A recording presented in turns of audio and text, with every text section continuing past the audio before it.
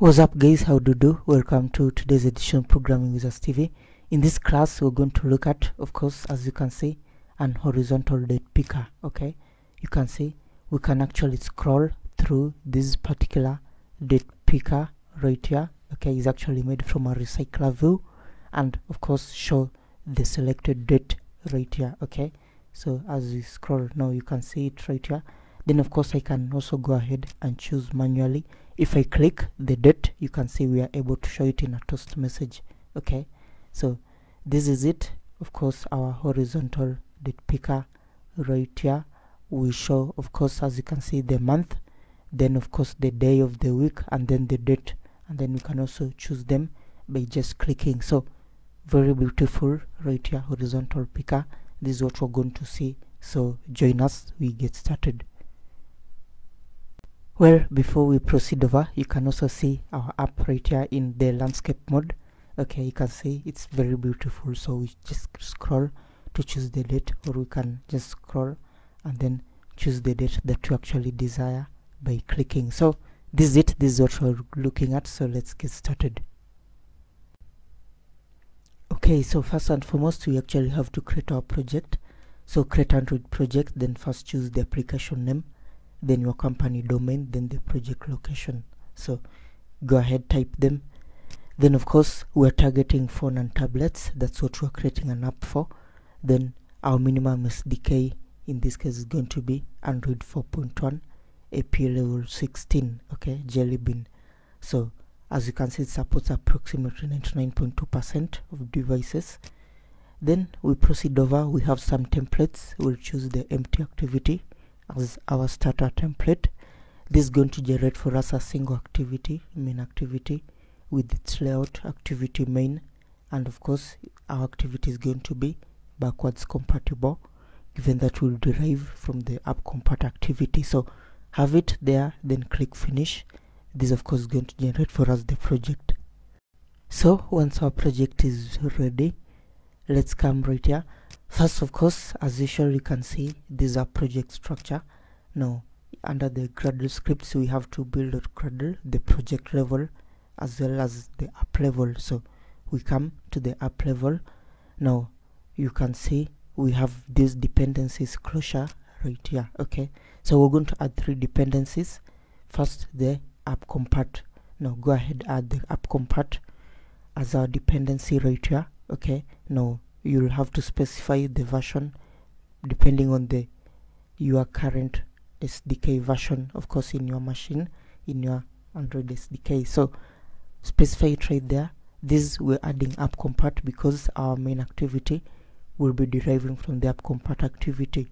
Then our recycler view, in this case, given that this library that we're going to use, horizontal picker, is actually made from the recycler view. Okay, so please specify it right here. And then also horizontal picker, which is the library that you're going to use. So add them. Then of course click sync to synchronize your project. Now, as I've been doing in the last few tutorials, we're going to be working with a custom theme.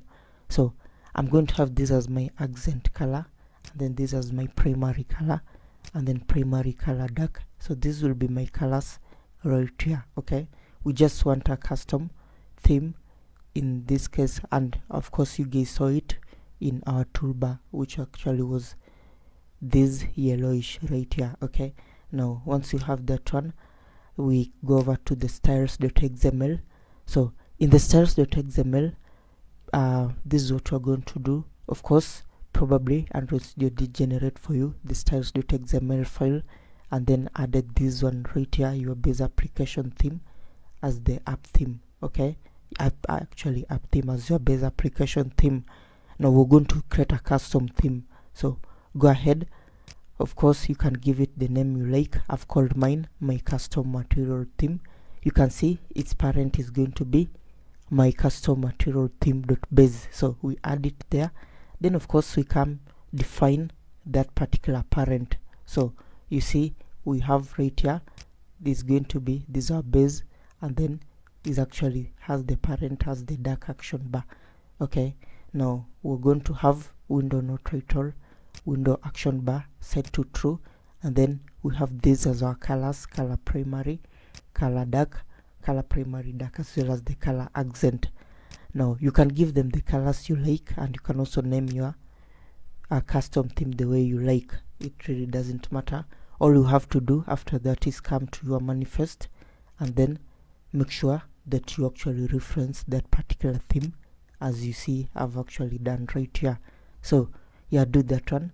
Then of course we move over to our layouts. Okay, now we go over to the activity main. So just come to the activity main. I'm going to have linear layout as my root element. Now of course this is my linear layout right here. Then you can have of course a relative layout if you like. Then we have right here our horizontal picker. So you can see this is our horizontal picker, of course the library that you're using. So please add this one, then of course assign it an ID. Now this horizontal picker is actually a custom horizontal date picker library, datetime picker library. Okay, so add it, and that's all you need to do before we proceed over to our Java code. So the next thing is that we are going to come to our main activity. Now as you can see right here, so as usual, most probably Android Studio has already generated for you this particular activity right here. Okay, it's generated it and registered it of course in our manifest as an activity, because activity is actually an Android component that needs to be registered in the manifest. So yeah, it has, you have it right here.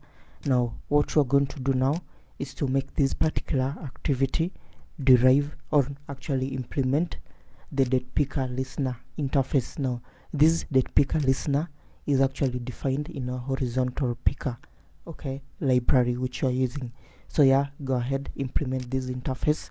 This is actually going to then require us to override one method, on date selected. Okay, now on date selected is going to give us the date time that is actually selected, which we can then work with. Now we come, having overridden it, we'll come and then also have our onCreate method. Okay, so onCreate is actually a callback for our activity. When it's actually created, this particular callback will be traced. A bundle object is being passed, which will be used of course to save the instance state of the activity. Now set content view in this case is going to inflate and then set our activity main of course as our layout. So first we're going to reference our horizontal picker. So horizontal picker equal to find view by id r.id.datePicker. Now once we have our horizontal picker, having referenced it from our layout, we're going to set its listener to this. Remember, this of course is an activity which is implementing the date picker listener interface.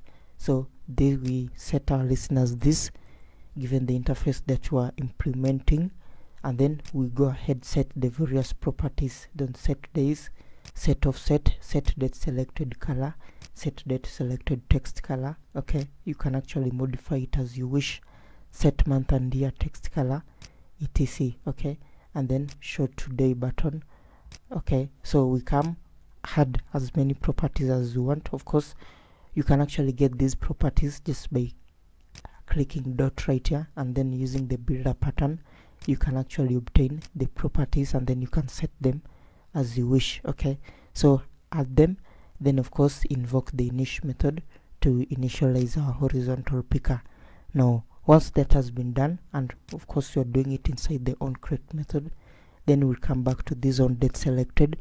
Now this of course is going to give us the selected date. Okay, so remember we've also put in a background color right here. Okay, set background color, which you can also modify the background color for our horizontal picker. Then we're going to set the date. All right, so set date as the default, where we're going to get the current date time and then set it as the default date for our horizontal picker. If our date is selected, we're going to show it in a toast message. Okay, so yeah, we come right here, date selected toString, and then show it. Now guys, this is it. It's a very simple tutorial in this case, looking at horizontal picker and how you can actually use it in your project. Okay, So go ahead, run the project, you'll get the results that we showed in the demo. And then of course, you guys, if you want the source code, go to our website, you'll find the source code right there. So like this video, share it, and make sure you guys subscribe to our channel, ProgrammingWizards TV. Now like the video, subscribe, and please help us in sharing the videos. Okay, our channel is growing day by day. Help us by sharing our videos. So that's it. Take care. I'll catch you in the next class.